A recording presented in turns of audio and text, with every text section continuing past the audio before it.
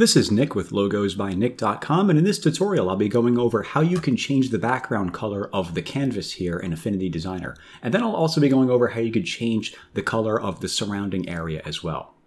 So in order to change the background color of your canvas, you'll have to convert it to an artboard first. So we're going to grab the Artboards tool over here, and where it says size, make sure you have document chosen from this drop-down, and then click on the button right here that says Insert Artboard.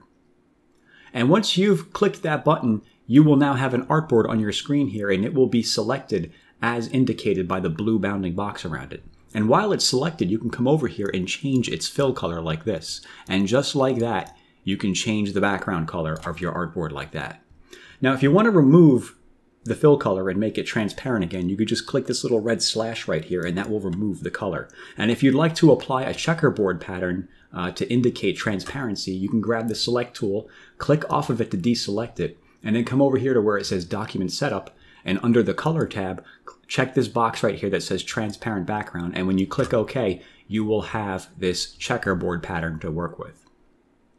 Okay, so let's go over how you could change the background color of the surrounding area right here, this light gray. To do that, you'll want to go to Preferences. So let's, with the Selection tool or the Move tool enabled, make sure you have Preferences, this Preferences button right here. Go ahead and click on that.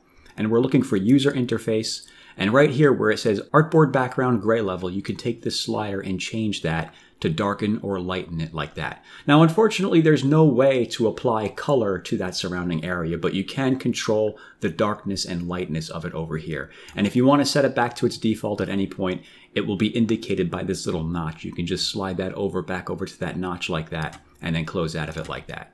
So that is how you can go about changing the background color using Affinity Designer.